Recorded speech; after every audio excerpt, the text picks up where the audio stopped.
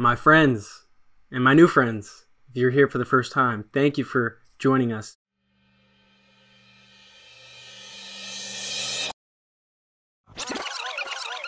I have a dream.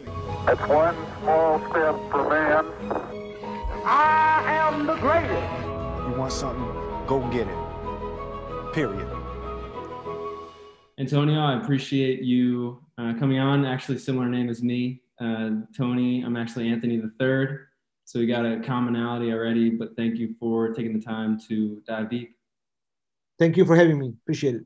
Of course. So first thing I wanted to start off with, just to lay the foundation, is give everyone, and pretend I didn't even know you, I did no research on you, what your current focus is, because I know you're in real estate, you're in the crypto markets, you have a big investment portfolio. So can you explain what your current focus is, what you're doing, and we'll go from there.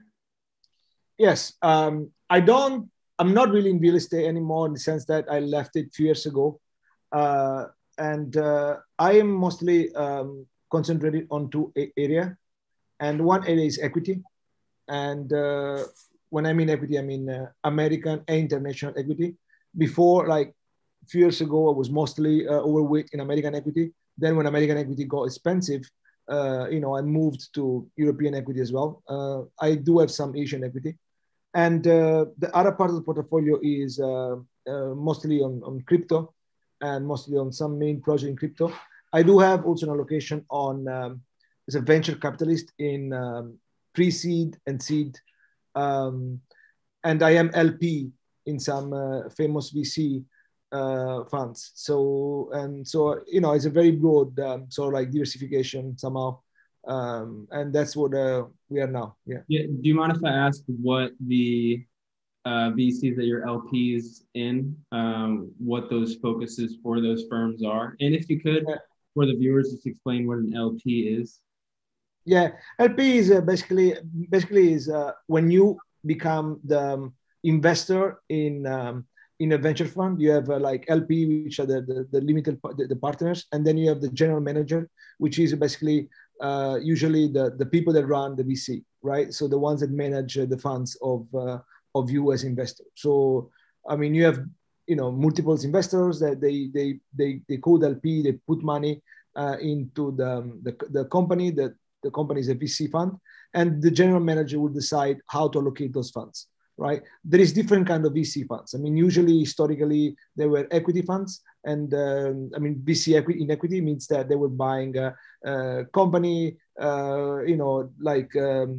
seed, pre-seed, Series A on equity, right? Now, the ones on the crypto space that they do also do equity sometimes because you have some crypto project which has also equity, but most of them usually are they do what is called soft agreement. Soft agreement is an agreement that you do with the owner or with the founder, with the foundation of the project, so that he sell you in the future the token that the project is going to release, right? There is different kind of stages that you can have to, and different kind of VC have different kind of strategy. Some VC might focus on a particular field. I don't know, the metaverse, for example. Some VC may be more broad. Some VC might limit. There's a lot of kind of different kind of investment focus for different VC. But usually, the most famous one, let's say the ones that had a lot of success, were the one that entered in pre-seed or seed stage, because it's when the project is very early, nobody knows about the project, is a guess on a pitch deck and reliability on a team. But if it works, you make 50, 100, 200 per, 500 per, and obviously that's a lot of money. Obviously, when you invest in VC, I mean, you don't take the token right away. Usually those tokens are vested. And the type of vestings depends from the tokenomics of the project. Every project, from the agreement between the foundation, I mean, the founders and the VC, obviously the VC will, put some conditions to make sure that the team is in for the long term and create value. Okay, so usually they release those token as the project goes on with time, and the time is decided by the condition, the term sheets that they agree. Exactly. So yeah, the interest you have in a company and the money you put forth, it appreciates if the company appreciates. So you're buying into them But I was going to really ask for, I always find this question interesting, and I like hearing answers from notable VCs or people that are just extremely good at what they do in the investing field.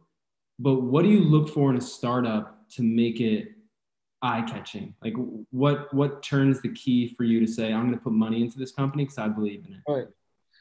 It's very good questions. And I think, it's everybody, every VC probably would answer that there's only one thing that you really need to look at extremely deeply is the team and how motivated is the founder. How, and that sometimes is more important than try to understand the project because mostly you don't have any project, especially in pre-seed or even seed.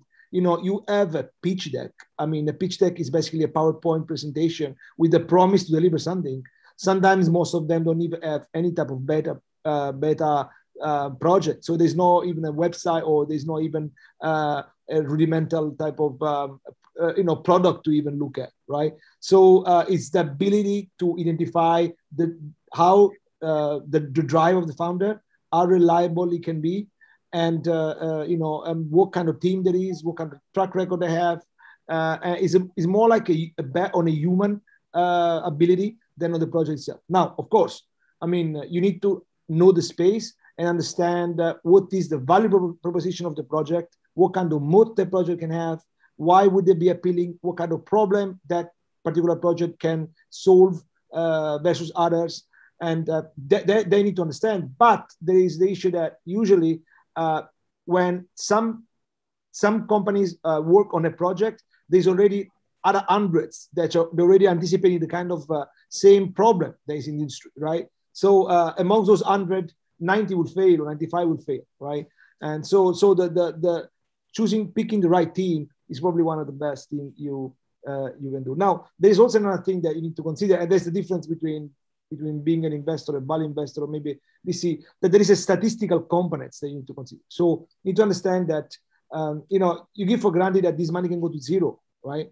So you try to understand what is the reward, right? And if the reward is very high, statistically, you understand that even if some of those will fail, as long as some others will go extremely high because of the value propositions of the team behind, etc., then you'll be okay. So you also try to understand not too much the risk, because the risk is always the maximum risk. You always assume that you're going to lose the money in VC, but what kind of reward? So what is the TAM, the target addressable market of the project they are, what kind of area they're working on, and why would they be able to grow, a lot. That's what you look at. Yeah, and that's something we'll touch on in a little bit about diversification, because that can hedge against some risk, especially VC being extremely risky sometimes. But you brought up value investing, and I want to touch on that because you went to a school by one of the greatest value investors went to, and that being Warren Buffett. I have here that you studied blockchain strategy program at Oxford University, then master's in digital currency at Nicosia University, but then you went to Columbia University and studied at the business school. You studied value investing. So how did you were so bullish on crypto in the beginning. How did you balance the vacillating crypto market with this value investing side, right? Because Warren Buffett just bought into some crypto recently, which is a huge thing. Amazing. I actually was not aware of it. I mean, usually you would find probably very, very, very little people that are value investors and invest in crypto, right? Munger said that crypto is a venereal disease. Now, recently, in an interview, I think at one of the companies that he ran the portfolio for, and Munger is, of course, a Buffett partner. And I wasn't really, really bullish from the beginning, to be honest with you. I started studying crypto in 2016. Then I went at the University of Nicosia at around 17, 18, and start to study. And then I started slowly to buy into Bitcoin. To be honest, I never was extremely bullish on Bitcoin. Never. It was okay. I understood as a VC, you understood the allocation in a portfolio of something can do extremely well. So sometimes even an exposure of 5% can make a huge difference, as it did. You know, if you have 5% of your portfolio in a Bitcoin does 20 pair, your portfolio goes, you know, really good. So you understand that sometimes, you know, the risk reward that is the odds in favor. The reward is very high, even if the, you know, the odds might not be the best. So, you know, it makes sense to go for it. But then I understood the power of Ether. I understood the disruption of Ether versus Bitcoin and the value proposition of Ether, you know, compared to Bitcoin. That is. And you know, all the DeFi activity, the ability for Ether to be able to create so many dApps on it, you know, the smart contract proposition. Then I saw the way Vitalik was acting. Vitalik was speaking. I really like Vitalik. I think Vitalik is going to be one of the most important, famous people in the world in the next generation. I think he's going to be remembered with one of the greatest mind, right? And then I became really bullish on Ether, and I always was overweight Ether versus Bitcoin. I mean, Bitcoin, for example, now I don't really own many Bitcoins. I do believe that eventually can go up, but the stage it is now, the risk reward, it does not make sense. I mean, I can probably make 100% or 50% buying a very good stock in the next few years, and you know, and risking much less in terms of volatility, but also in terms of real risk. You know, Ether is a different story. Now, of course, Ether can suffer the same kind of let's call it disease, the disruption that maybe a Bitcoin suffer with Ether, which means that there could be other blockchain that can actually be better, which they can grow much faster, and they can eventually gain market share, and that can probably put pressure on Ether. But you know, what you understand as a value investor, for example, you understand how to invest in company that has a moat, especially the Columbia University is very different from the old, I mean, Graham was the professor there, but then, you know, they moved to a different kind of value investing. Before there was remember the Graham net, you know, the ability to look through the asset, understanding a company with low P, you know, price to book and price earnings. This kind of value investment does not work anymore, right? So you need to look, as a Munger did, with something different. And the ability to understand, you know, how to identify a better company with the moat and pay for the moat. They call it franchisee. And that is a bit the same what happened in crypto. If you understand, if you can have network effect, like, you know, the one that Ether has, but then you understand that, you know, on software, there is not really a moat, right? The barrier of entry is very low. You can go and do a copy a code and make it much better, right? Now, the difference is, you know, the community, the ability of the community to stay around one particular, the leadership, you know, and the proposition of you know, the technology versus another one. And so that's what you analyze. And so that's why there's 4 or 5 projects which are really interesting and they could do really well. But I think you learn, even if the things are totally different, because, you know, like value investing, you invest in equity, you want to be sure that equity it's worth something. You think about sustainable earnings, and you have the ability to understand that a share, at least, you know, most of the times, gives you rights, right? In crypto, you don't have a share that gives you rights. So you need to understand the tokenomics. You need to understand the dynamics more on macro level, in the sense that what is the demand and supply of the token? What's going to drive it? So you need to think more in a different way, right? But you still can apply the understanding of a moat or a particular advantage versus another, and the understanding that if a company does not have a moat, and probably if a project does not have a moat, you know, it will probably fail. You know, and that's what happened with tokens that don't have a particular network effect, or maybe the value proposition is easy to, there's no barrier of entry. It's easy to redo that project and to regain the kind of network effect. So in that sense, there's some similarity. Yeah. If I can add, just to bring even more context, the moat is like a way of saying like a niche, like it's value proposition, right? Yeah, it's a bit like a barrier to entry. Like you do something that other cannot copy easily, and the competition cannot catch up with you. Because what happens is, and that's what value investing is, you don't pay for company without a moat. See, we made a lot of money shorting company with not a moat during the 2020, okay? Because, you know, make an example of Peloton, right? everybody was saying that Peloton had the moat, and there was some sort of network effect and probably community things. But it's very easy, right, for a company. You need to think like big times to redo something like a bike, make it cheaper. It's very hard to gain economy of scale. It's such a big scale, like worldwide, right? So it was quite easy to understand that all the money that Peloton was spending in growth were getting to destroy. Why are they getting to destroy? When a company has a very good business with a high margin, you attract competitions. Competition kicks in, right? So if you don't have a way or something that keeps competition away, or you don't have an advantage that does not make competition gain the target share market against you, then basically all the money wasted to invest in growth is going to be destroyed. So the only way is to invest in company that has a natural monopoly somehow. And think about Amazon. Amazon of course has competitions, but it's very hard to replace something like that because of the ability, the logistics around it, the ability to get in front of you the best product and all this. Or think about Apple. Apple, of course, has competitions, but he has kept a moat. Apple is Apple. Everybody, it's very hard. The switching cost, somebody to throw Apple away to buy Xiaomi or any other thing is very hard, right? So there's custom captivity. So that's what you look for. And I think that concept can be applied for the crypto market as well. Like understanding why a project can be better than another, why blockchain can run better than another, why a particular token could do something that others cannot do, or will be hard to redo. It's very hard. It's very hard because on the software level, it's very easy, right, to copy. You can copy and paste from GitHub a code, have a team, put money into it, and probably improve it. So it's very, very hard. So it's very dangerous, right? But if you gain that, then you can make a lot of money very easy.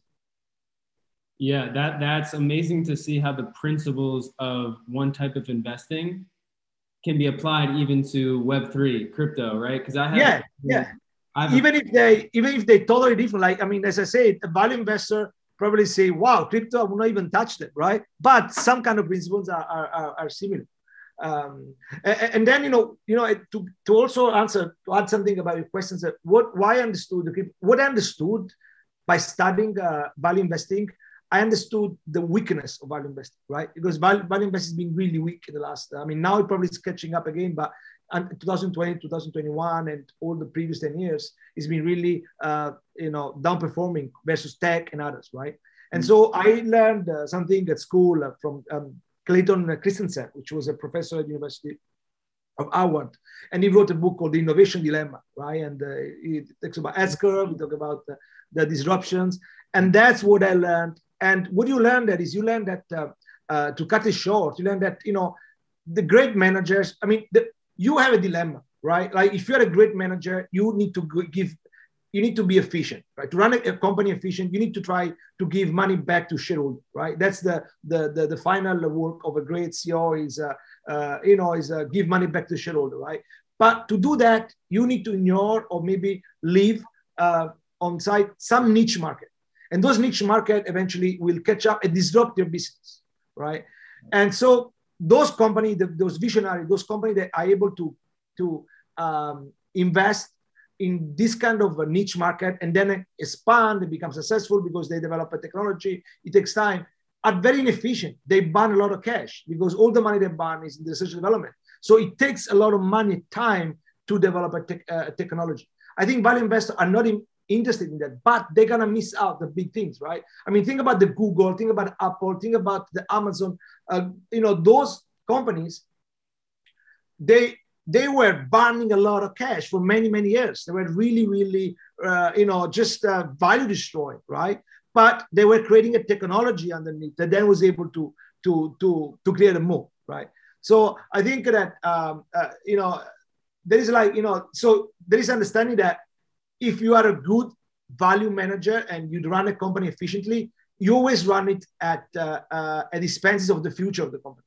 So as a value investor, eventually, if you don't buy a company with a moat or you buy a company well run, you might end up in what they call value trap, company that have been disrupted and they will not be able to have a future. So you need to be really careful. That's why the low price earnings, the low price book does not make sense. And when you buy the tech company, you actually taking a bet on something that nobody knows is going to happen, right?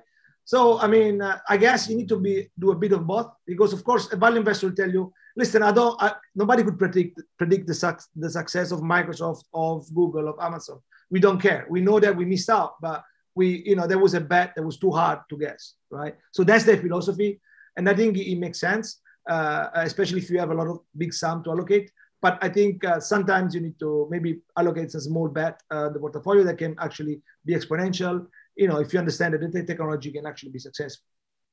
Right. Yeah, I mean, for people listening who hear this recording back, because it'll be on all podcasting platforms, YouTube, everything, wherever you're listening, I hope you're receiving this information, because I'm learning new things. Because, growing up, I loved reading investment books and learning about investors and all this, and being a part of startups. But everything you're saying is bringing new knowledge, and it's connecting a dot for me to where, I have a friend building an NFT marketplace, but for him, the coder is going to take the back end and mostly copy it from whether it be an OpenSea or Foundation. But the one thing they're thinking is they might want to use Polygon instead of Ethereum, because a Polygon is more efficient when it comes to environmental impact. Sure. So things like that, that's a little niche in of itself. But I had a point for you, Antonio. You had four, I guess you could say, not tokens or blockchains similar in the crypto market that you were big bets on, and this was as of this year. So I want to get your current take on that as of maybe a couple months later. So you said Ethereum, Solana, Bitcoin, and Avalanche. Ethereum, Solana, Avalanche, and I would think either Luna, because I think it's really, really good, or Near, which actually is coming up. Actually, it's quite cheap now as well, I think. And the reason is technology is really good, and the founder is really pushing it, and the community around it is really growing. So I would not really put Bitcoin. Sorry, Bitcoin is something that, as I said, if you need to have a proxy for the success of like an index, let's call it, like the cuckoo for the tech, for example, I would actually think Ether would always outperform Bitcoin, so I mean, and I don't know if the risk is high or not. I mean, I should look at the Sharpe ratio of both and things, but I should look at the standard deviation. But, I think that if the crypto will go on, I think that even if Ether will be disrupted, will always outperform Bitcoin. Might be wrong, but I think Ether has a lot more potential than Bitcoin. If things go south, because you never know, I think you lose money in both anyway. So I'll rather have Ether than Bitcoin. And then, of course, Avax, Solana, and Luna or Near, that would be the other bet. And Avax is really interesting. Got it. That's good to know. And for people listening. So for the thing that I heard you say before, I want to touch on again, and it kind of relates to many themes that we're talking about. It's this thing of the community and people buying into something to grow something, whether it be a startup or these blockchains. The beauty I see of Web3, even though I'm very nascent in my knowledge of things, I have to learn more, and this conversation helps, other conversations, my own research.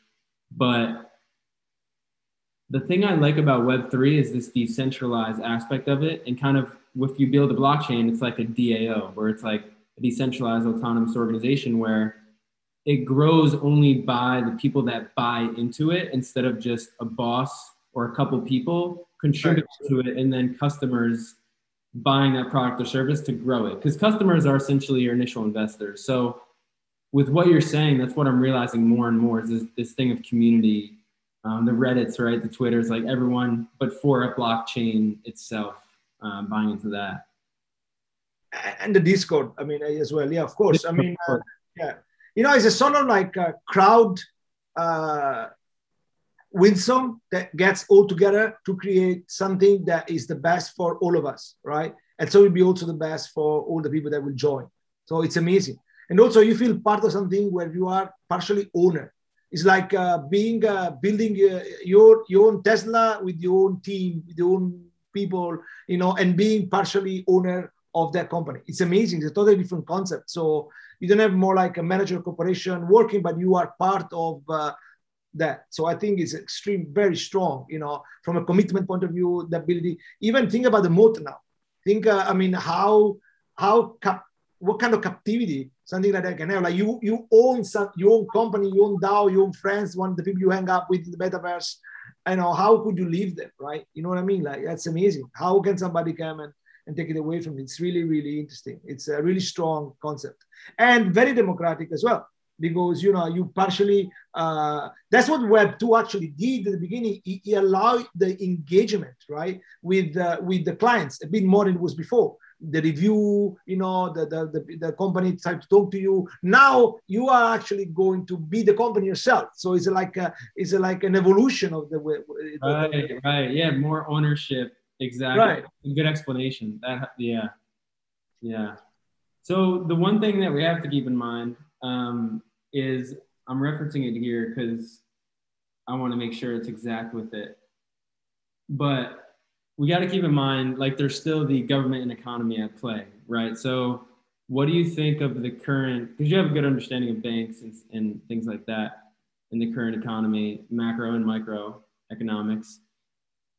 Where do you see this year, if any, the effect on the Fed and the rates with cryptocurrencies and in the market, and not just the stock market, but more so the crypto market, and how that will? I think that that the liquidity factor is something in common, right? And when it comes to liquidity, there is a lot of correlation between the tech, for example, and this being, with the crypto. So I think if they definitely, of course, raise, the rates. I mean, obviously, some people will think now they're already in the price. There's already built the 4 hikes, or maybe 5 hikes. JP Morgan was coming, like, I think, 9 at the end of 2023 or something. So everybody's putting number there, but nobody really knows how many hikes are going to be. If they would do it, they would be billionaire. But all of us would be billionaire if we can guess, interest rate. But what I think is that, of course, the pain of the stock market due to the inflation and the hikes of the rate from the Fed will also be transferred to the crypto market. So I don't think that crypto can go much higher and it's going to leave equity behind. I think there's a common denominator, which is the liquidity, and I think there will be. So I think there will be a lot of pain for the next 1 or 2 years in the crypto market. But it's good for VC. It's good. You buy cheap. There was a period that was impossible to even buy, do project or anything like that. I mean, a few months ago, there were developers on Rust for Solana project asking $400,000 a year. I mean, everybody was just throwing money at everything. Every JPEG would just go crazy and worth millions of dollars like nothing. I mean, there was too much exuberance, right? So that was not really good for the market. So I guess those periods will distinguish the people that are for the long term, the one that understand, project versus others, compared to the speculators or the one that don't understand anything and just buy because things it's gonna go up. That doesn't mean anything. Right. Yeah, I'm glad you said that. That's the quote by Warren Buffett, and I can't get it verbatim, but he basically says, you can tell who's naked when the shore runs dry, right? Yeah. Exactly. If everything falls down, you'll see the real ones and who's lying or telling the truth. But one point, and that's down to conviction. Sorry, you know what I mean? Like, because, like, you cannot, that's why it's important understanding the fundamental and understanding the value of a project. Because otherwise, when things go down, you're tempted to sell. You don't know why you bought in the first place. You don't believe in something, right? Things go south, you sell, and that's where you lose money. Probably that thing's gonna go up again, right? But if you understand the fundamental, you understand why you bought in the first place. You understand when to keep, and actually when to sell when story changed. I mean, I always was very bullish on Facebook. Story changed, I had to sell, but I knew why I had it, so I wasn't, regretting selling. Yeah, it's the betting on the jockey and not just the horse, because the jockey will lead it. Right. Yeah, exactly. So one little pivot I wanted to make is I found your story so fascinating because you were early on in your career, you could say you were interested in becoming a commercial pilot and you went into studying engineering and all this stuff. How has, if any, learning those things in that field transferred over to what you're doing now? Any lessons you've taken away that can be brought with you? Maybe your systematic thinking or principle-based mind. Like, what can you say on that point? It's an interesting question. Thank you. I mean, I studied as a pilot when I was younger. I came in the States, and then September 11th happened, if you remember, and because of that, there were no a lot of airlines were in distress, and it was very hard to, as a foreigner, get a job in States. So I had to go back and study another career in England. I mean, I probably was lucky to do that because I would have just been a pilot, and now obviously I feel more. I feel this. I feel now this field more exciting. I think that what I learned, pilot. I learned one thing that it's maybe stupid, but I think I want to be a pilot, and I became a pilot, a commercial pilot, multi engine, commercial pilot, because I thought it was very difficult. Because in my thinking when I was young, I thought I saw this cockpit and I thought, wow, that's you must be smart to fly, right? And then when I went to do it, that was very easy. I mean, between me and you, pilots are not that smart. Like they can appear outside. They are like, of course, disciplined, that they have to have certain level of attention when they do things. But to be honest, so what I learned is that don't be scared of learning new things and thinking that you cannot do it, because honestly, things from outside seems very difficult, but then when you actually do it and put effort into it, you can achieve. So maybe it's not something that cannot. It seems a bit vague or maybe a bit like loose, but I did learn that anything you want to learn, you can do it. And crypto at the beginning in 2016, 15, 16 seemed very difficult, especially like learning how Bitcoin worked and not having maybe experience in coding and things. So probably I said, hey, I mean, also piloting was very difficult at the beginning, or seemed very difficult. Then you can do it. So that thing in that sense, yeah. That's an amazing takeaway. Wow. Yeah, just the ability to show up and realize it's not as hard as it seems. All right, just go Right. action into it and see and adapt from there. Because we all have a learning mindset if we take things on as so. That's a great takeaway. I like that. Wow. So looking forward, God willing, and the things you're going to build.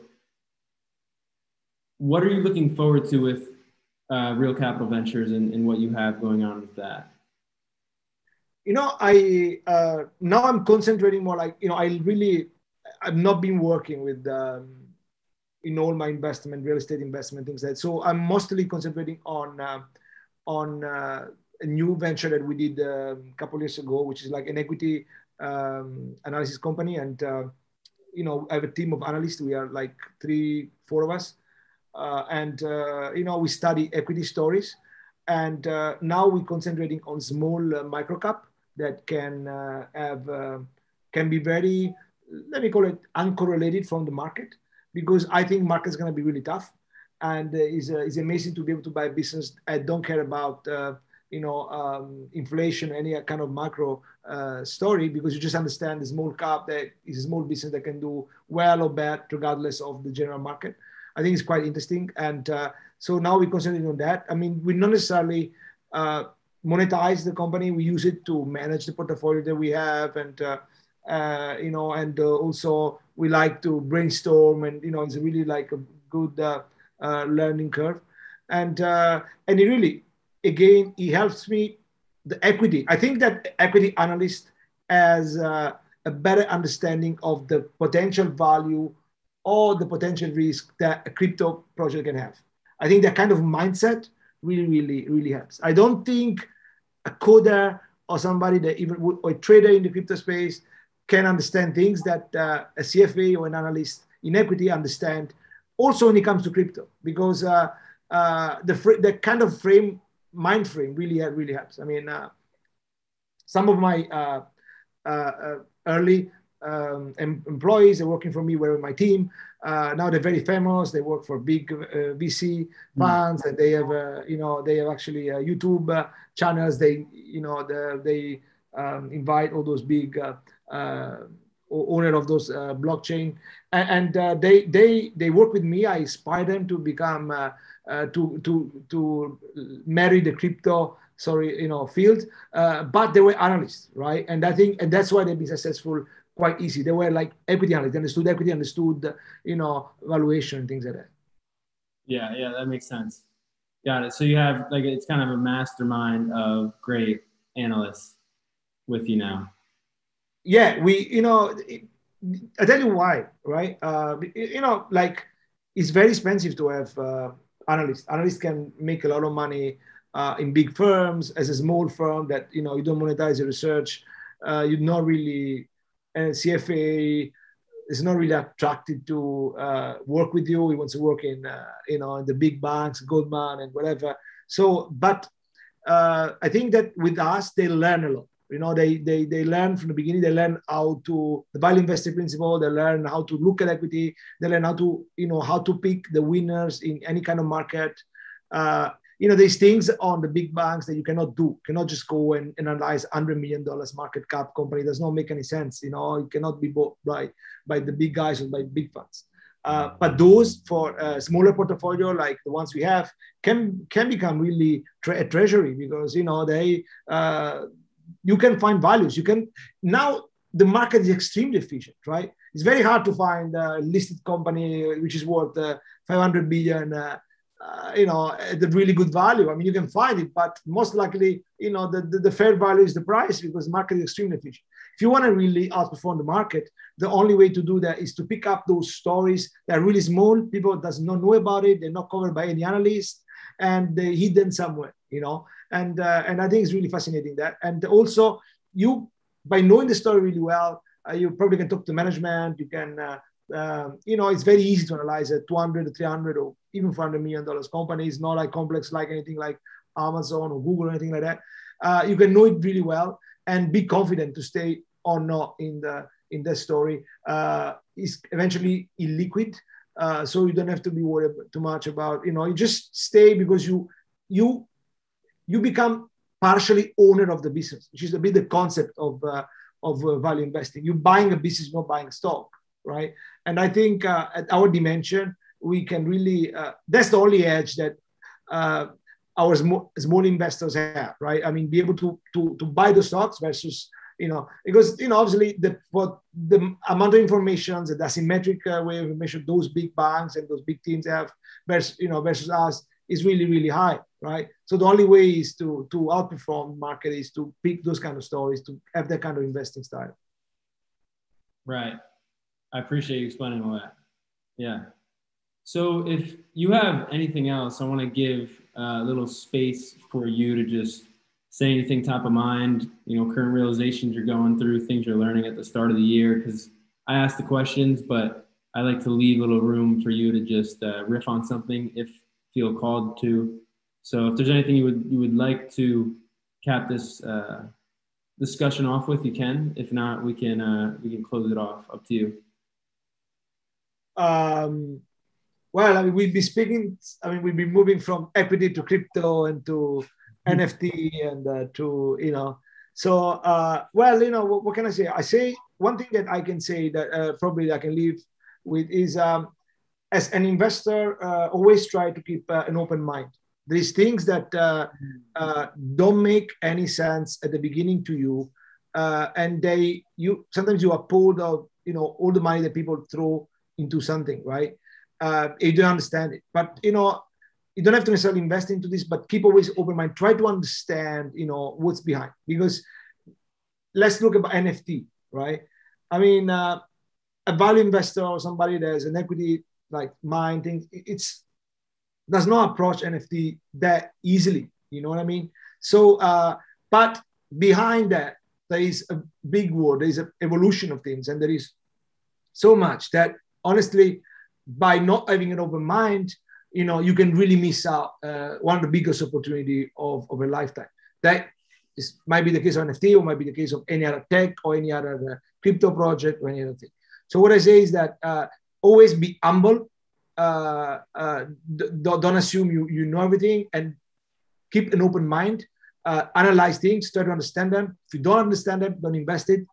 put an effort into it, because they can change your life. If I would have kept a close mind on crypto, I would have missed a lot, right? And as a value investor, as I said, it's not easy to approach the crypto world, and so just keep an open mind.